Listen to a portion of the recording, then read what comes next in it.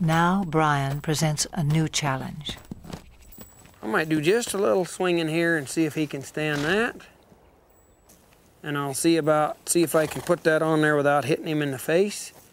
And I'll just, as I come forward, just let that go. And it's kind of scary. And you can see that it's troubling to him a little. So I'll just put just a little pressure till he finds his way toward me. See, he keeps thinking his answer is out of here, but the answer's right there. The horse turns to Brian for reassurance, a critical breakthrough. Now he might reach for me.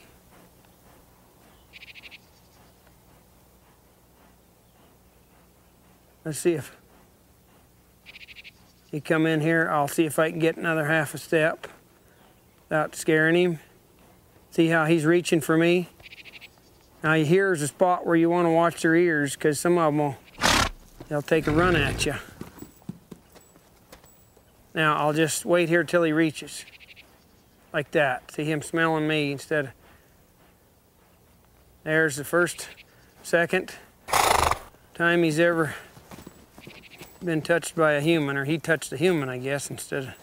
Now again, let's see if this head shaking will disappear. I'll just keep a little tension there, and I'll see if he'll reach for me. And pretty soon I'll reach for him, like right there. We sort of met one another. A little bit of touching there.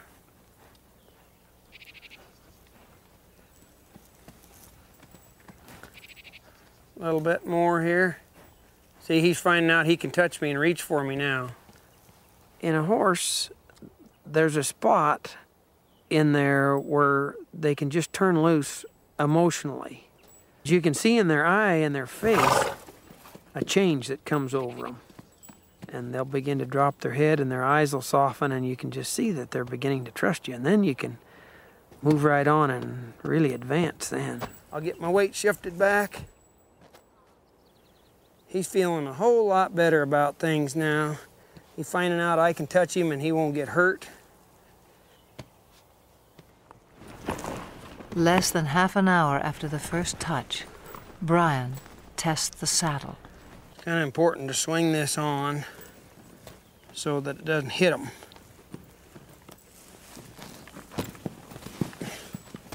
So this grab will gradually just lays right over on their back like that. I don't mind seeing one buck with the saddle, because being a prey animal, that's his responsibility to not let anything stay up there. That's where the predator has the best advantage. If he can get above and stay with them, then he can have himself a meal. Pretty dreamy now, but we'll see what he's like when he feels that saddle on there. I'd rather he test the saddle out before I get on than after I get up there. Now I'm gonna move him off, but ever so softly, if I can. I'm not trying to make him buck.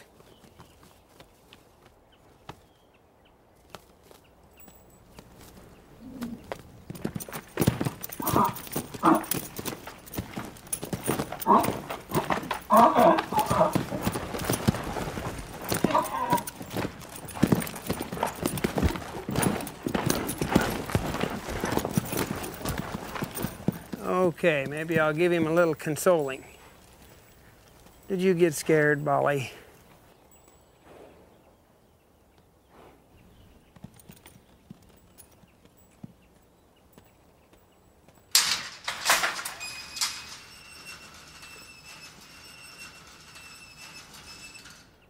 It's been less than 2 hours since Brian began work, a fairly routine first session. He'll leave the saddle in place for a few more hours, then give the young stallion a well-earned rest until morning.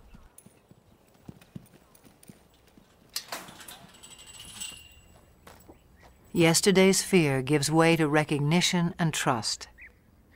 Today will be another turning point. Social animals feel safest in a group. As a comfort to the young stallion, Brian has corralled several other horses.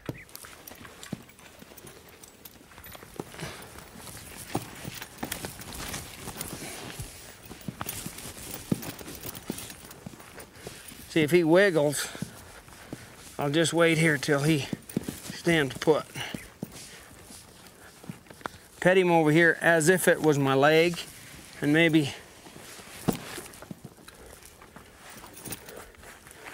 get myself kind of set here before he gets untracked. I might let him go right out that way. And I'll just ask him to go. If he gets set, if he gets scared, wants to run, I'll just try to go with him.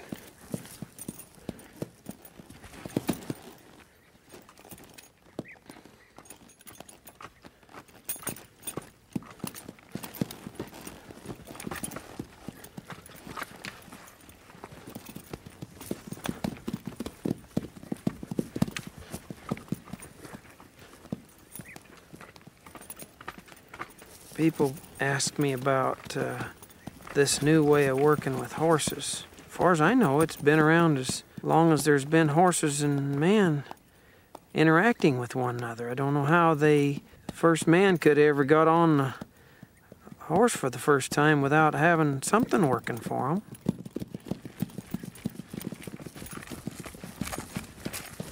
I'll get a little bolder as he gets a little more confidence.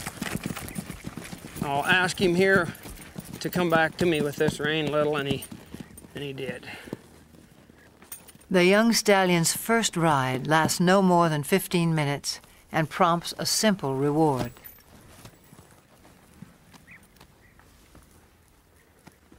Hey, kid. This just kind of soothes them sometimes. Give them a little hugging. This is a place where a lot of them just can't stand you have you that close. And if you can show them that it's okay to be this close, why, it's a real relaxing, soothing kind of thing for them. They really have to trust you.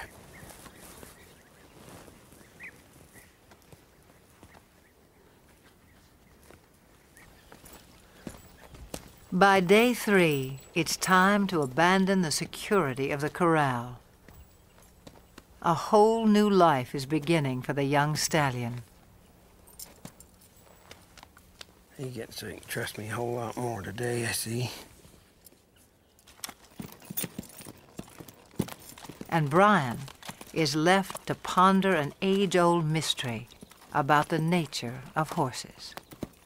I often wondered how in the world would they allow somebody to get up on their back and guide them around. They'll take us miles and miles till they're totally, tired, pull wagons and pack loads and all kinds of things, when actually they could kick us or hurt us or buck us off any time, and yet they'll just work their hearts out for us if it's presented to them in a way that they can understand. Pretty special animal, really.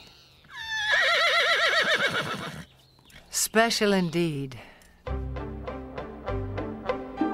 No more than 60 years before the first moon landing, the world was driven by horsepower. Every sector of the economy relied on him. Transport and trade, industry and agriculture. No creature served us better in the building of civilization or its occasional overthrow. For millennia, the war horse prevailed in battle. If not for a horse, would Alexander have been great? Who can imagine Attila the Hun or Napoleon on foot? Over 1 million horses served in World War I. Nearly a third died. In World War II, tens of thousands perished in a battle of bullets and bombs. The age of horsepower was over. And yet there are more horses in the world today than during the 1800s, some 62 million. In an age of technology, perhaps we yearn all the more for the touch of something wild.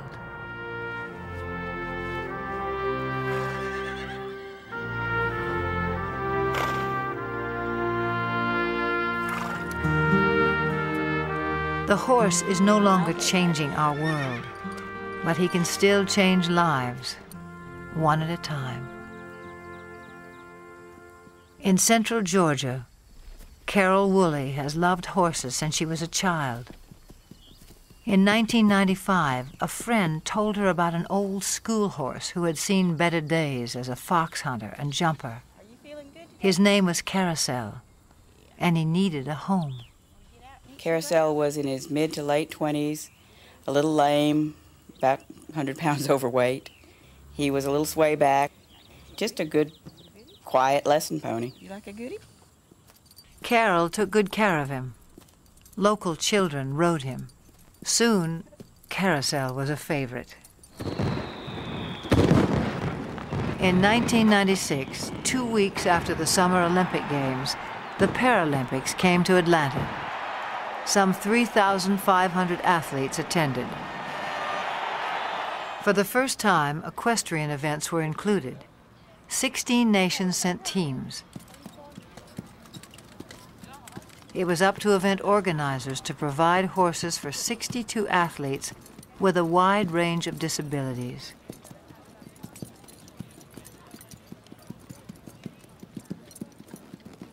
Each would be judged on precision, smoothness, and harmony of horse and rider while performing a set pattern in the arena. A call went out to horse owners for calm, well-trained mounts. Carol Woolley volunteered 2 of her younger horses, but games officials were desperate for more. She thought twice, then sent for old Carousel as well. After a checkup, he was quickly put to the test. Later in the day, they called him for Denmark, and I met Britta Anderson, who's a very small woman in a wheelchair, and I thought to myself, there's no way she's going to ride this pony.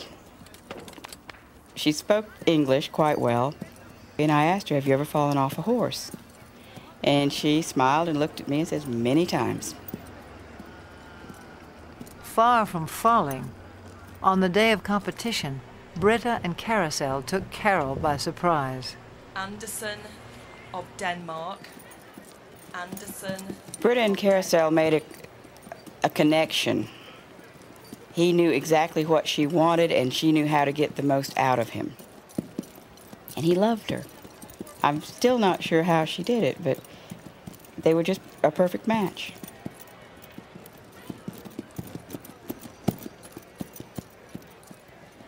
The judges agreed. The pair took first place in their division and received the highest score of all the competitors.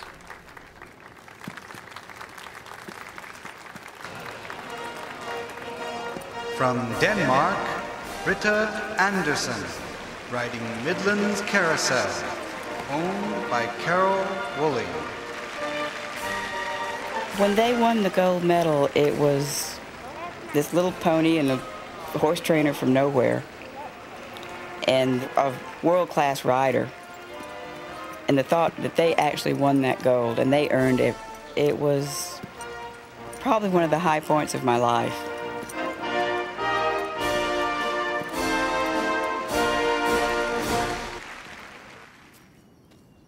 By the time she returned home, Carol had decided to start a therapeutic riding school. Would it be easier to face the other direction to get on? I think so. Horseback riding can improve balance and muscle tone, as well as a sense of independence and self-esteem in people with all sorts of disabilities. For Carol, there's no greater reward than to see someone like 13-year-old Sarah take her first ride. We got you now, kid. You're riding, kid. You're riding. When you take a child out of a wheelchair and put him on a horse, he's immediately taller. The walk of a horse mimics the same movement you get to actually walk on your own legs. It gives them a freedom of mobility. It gives them control over something that they may have never known before. They can control where they're going.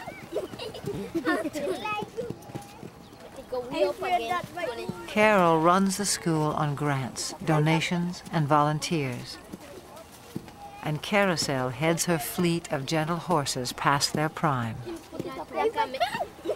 In August of 1998, at a regional show for riders with disabilities, Carol decides to send Carousel into the arena one last time. 9-year-old Sean Donaldson, one of Carol's top students, has never competed before. It's a breathless moment for his parents. Make the old man proud. You got a good horse on him, though. Knows what to do.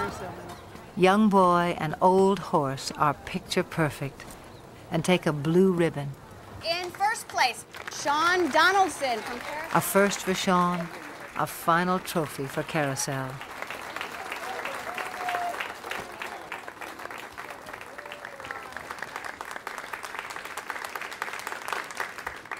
The competition concludes with a ceremony.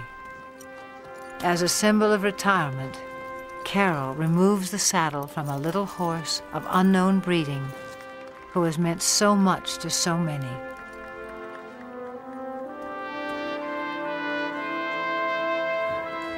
To him go the full laurels of a champion. He was quite calm, stood through everything. He